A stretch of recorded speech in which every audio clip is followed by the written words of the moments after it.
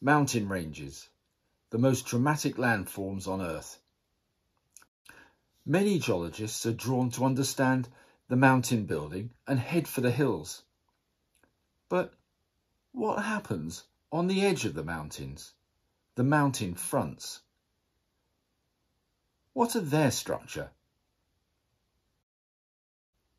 We'll try to answer that question at the edge of the Western Alps. It's accessible and rather easy to visit, with great geology too, rising up above the sunflowers.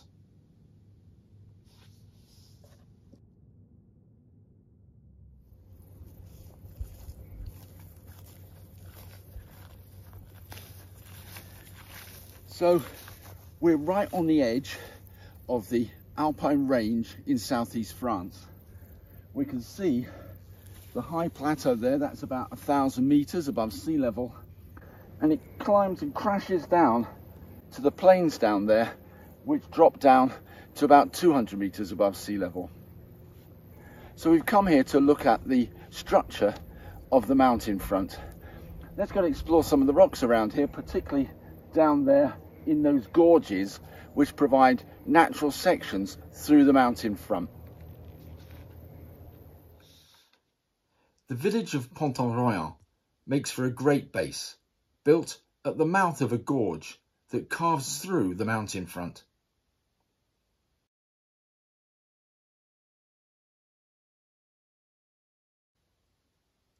But we have to leave the cafes behind and head up through the network of narrow alleyways.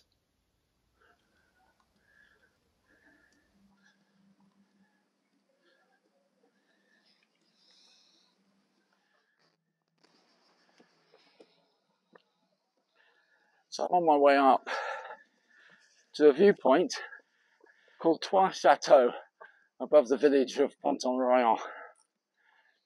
Bit of a trek. Let's just get up out of the village.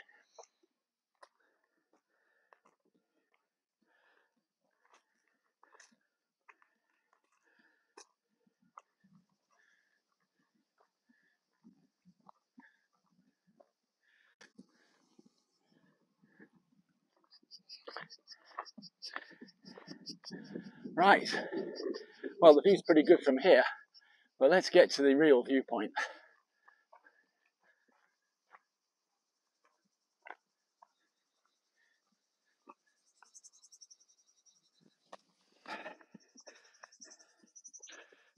Well, that's pretty good, but it gets better still.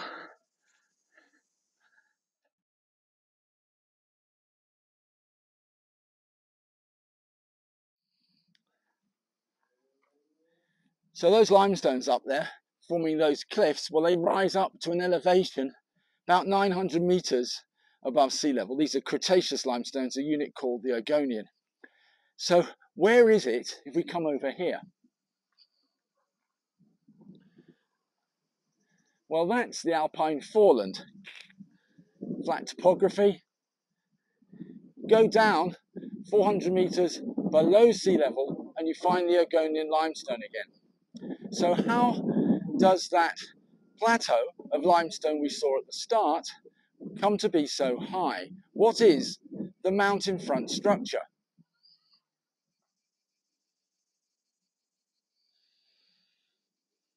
So let's flip this view. A high plateau on the right, the same limestone underground in the foreland on the left, and in between the mountain front monocline.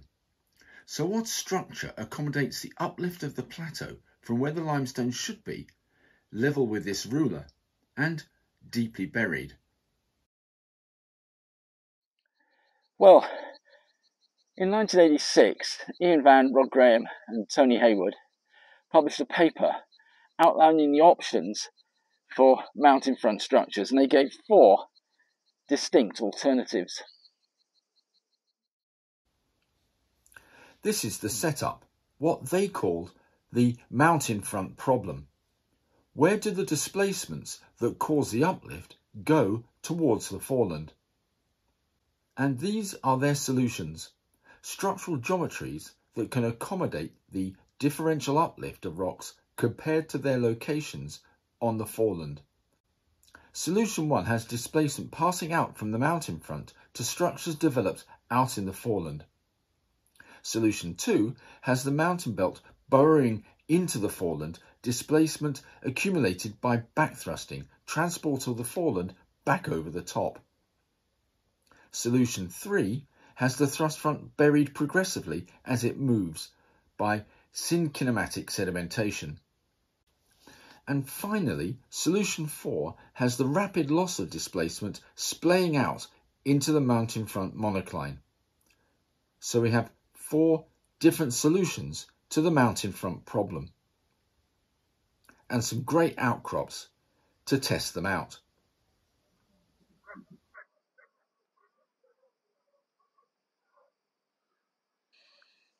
But which of these alternatives work here on the front of the Alps? Well, let's go around this landscape and collect some more detailed observations, and then we'll put together a story. So what about solution 1, displacement pumped out into the foreland basin? Well, this is what happens further north in the Western Alps. Here's the front of the subalpine mountains, and here's the structures that formed further out. And we can show their relationship on a cross-section. So the subalpine mountains aren't the edge of the alpine deformation. Their uplift is accommodated by slip transferring out to the Jura hills in the foreland. But what of the Vercors?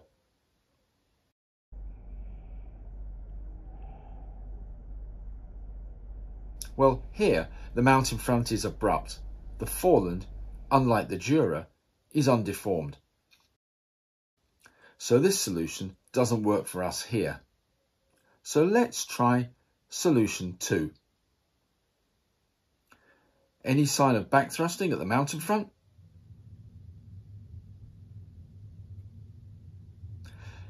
Let's look at the front of the monocline back down in Pont-en-Royans, which of course would be convenient for a cafe visit.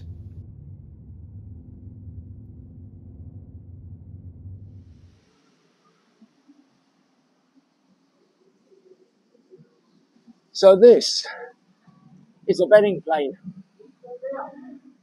and on the plane I could see all these rather spectacular calcite fibres, more or less up and down the dip direction of the bed. And if I look at them, I can see that I move off all rock onto fibre going like this, implying that the eroded bed that lay on top moved up relative to the one we're seeing underneath. Apparently a back thrust, but I think it's due to flexural slip on the fold structure on the monocline.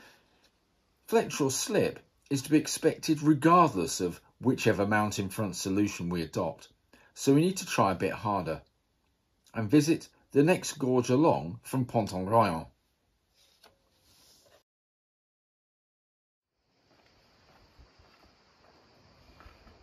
So this is the mountain front monocline coming right over. Let's see what goes on in this major monocline structure.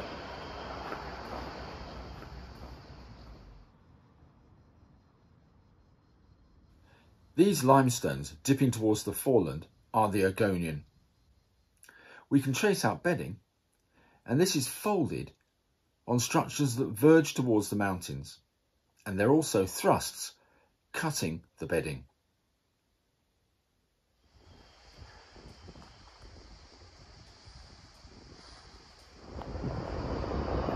So back thrusts in the monocline.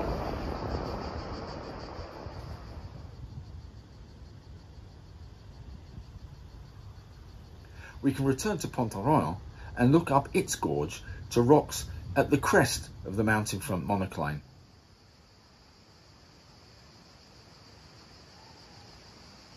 Well, it's all a bit noisy in the gorge, but we've come inside the monocline here. Right at the top you can see the beds coming over and down, and in the core of it the thinner bedded material is folded, and those folds verge away from the foreland. They're back folds. Here's bedding, and this is their vergence, away from the foreland.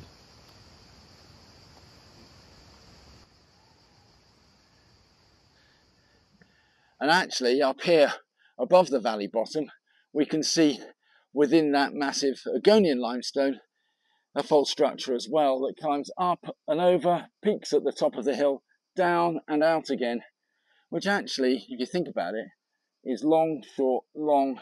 It's another back fold that verges, or fold pair that verges away from the foreland. We can summarise these structures onto our cross-section. Although there's no sign of a major back thrust, there is local back thrusting and back folding. But now, let's check out solution 3. What's the relationship between these tilted Egonian limestones that define the mountain front monocline and sediments of the foreland basin? So let's step back out into the foreland. Did the limestones overthrust the foreland basin strata? So, to test that idea, let's come away from the limestones on the mountain front. A lot of traffic here. See what's happening in the foreland basin sandstones that lie just here. Well, it's quite difficult to make out bedding in these foreland basin sandstones, but the bedding is coming down like this along that grassy terrace there, inclined quite steeply towards the foreland. So let's add the sandstones onto our cross-section.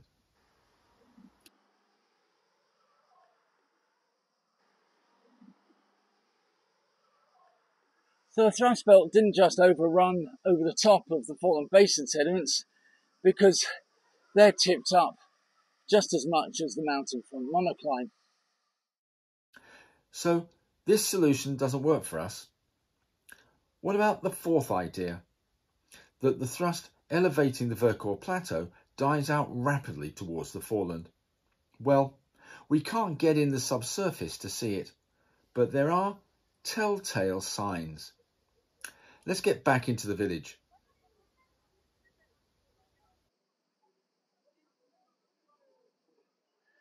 Well, it's a sunny Sunday afternoon, 35 degrees C. The river's full. We've not come down here to watch people jumping in off these terraces into the river, though they may do that. We've come here to look at the structure. And bedding comes down like this. But cutting the bedding are a whole series of very small thrusts, making fractures inclined top left to bottom right, shunting through the dip panel of the monocline. And we can add these small thrusts onto our cross-section. They suggest that thrusting is spreading out, cutting through the monocline, exactly what we'd expect for a main thrust losing its displacement into the foreland basin.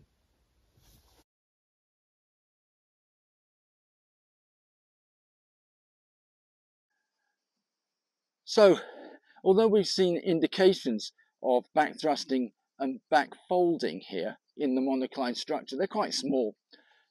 I think this is an example overall of a thrust losing displacement in a forwards direction, and it's that that defines the mountain front here in this part of the Alps. But whatever's going on, this is certainly a great place to come and see mountain front structures.